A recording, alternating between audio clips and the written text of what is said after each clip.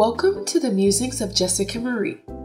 Online gaming is a hobby enjoyed by millions around the world. Some fanatics enjoy consoles like PlayStation and Xbox, while others prefer handheld systems like the Nintendo Switch or even something more powerful like a gaming PC.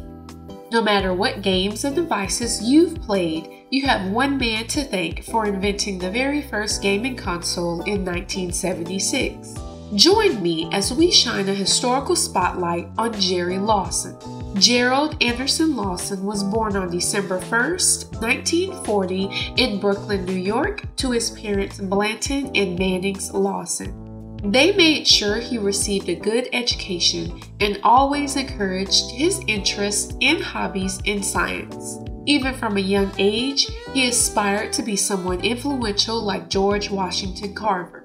As a teenager, his family moved to Queens, where he took up repairing television sets for money. At the ripe age of 13, he got an amateur radio license and built his very own station at home with parts he bought from local electronics stores. As for college, he attended Queens College and City College of New York, but never received a degree. His initial experience with computers came while working at Federal Electric ITT and PDR Electronics in New York. After honing his programming and electronics skills, he moved west to California's Silicon Valley. In 1970, he joined a company called Fairchild Semiconductor in San Francisco as an applications engineering consultant within their sales division. While there, he created a coin-operated video game called Destruction Derby in his garage.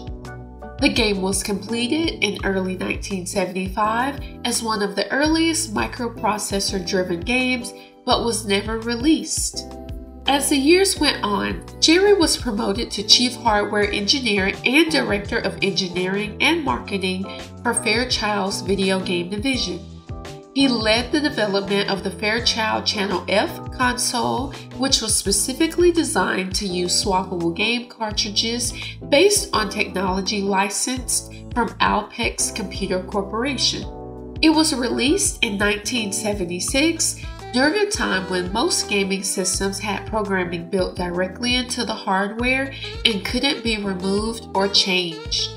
Short for Channel Fun, it was the first to be based on a microprocessor and debuted at a retail price of $169.95, equivalent to $870 in 2022.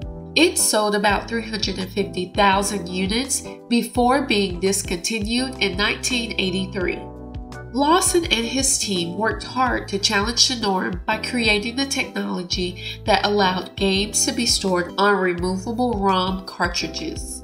These cartridges were able to be inserted and removed repeatedly without any danger of electric shocks, and also revolutionized the gaming industry by creating a new stream of revenue for console manufacturers. Instead of only having one game per console, players were able to buy a library of games. The innovations for the Channel F console didn't stop there. It also featured a variety of controls and a new 8-way joystick designed specifically by Lawson. It created history by being the very first home video game console that allowed gamers to not only play against the computer, but also pause without losing any progress. While the console itself wasn't successful commercially, the cartridge approach paved the way for the Atari 2600 that was released in 1977. As one of the few black engineers in his industry, Lawson later said that colleagues were often surprised to find out his race. He once said, "With some people, it's become an issue. I've had people look at me with total shock, particularly if they hear my voice, because they think that all black people have a voice that sounds a certain way, and they know it. And I sit there and go, oh yeah? Well, sorry, I don't."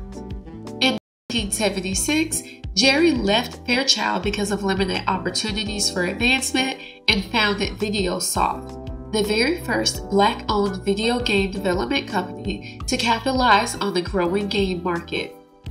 The company was responsible for making software for the Atari 2600 in the early 1980s. The video game market crash and recession of 1983 to 1985 forced Lawson to close the company before it could ship any of its games. Afterwards, he worked as a consultant, was an expert witness in court litigations, and acted as an advisor to young engineers. Among many, he worked with Stevie Wonder to produce a wonder clock that will wake a child with the sound of a parent's voice. Unfortunately, it never made it to production. In 2003, he started having complications from diabetes, resulting in a loss of sight from one eye and mobility from one leg. His battle with diabetes continued until it ultimately claimed his life on April 9, 2011. A month before his death, he was honored as an industry pioneer for his work on the game cartridge concept by the International Game Developers Association.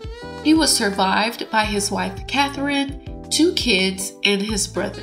The next time you fire up 2K24, The Legend of Zelda, Grand Theft Auto, or any other video game, you can thank Jerry Lawson for not only creating the very first at-home console, but for innovating the market to give players the convenience of using multiple games with the same console. If you enjoyed this episode, let me know by giving this video a thumbs up, leaving a comment, and subscribing to my channel. I'll see you in the next episode. Signed, Jessica Marie.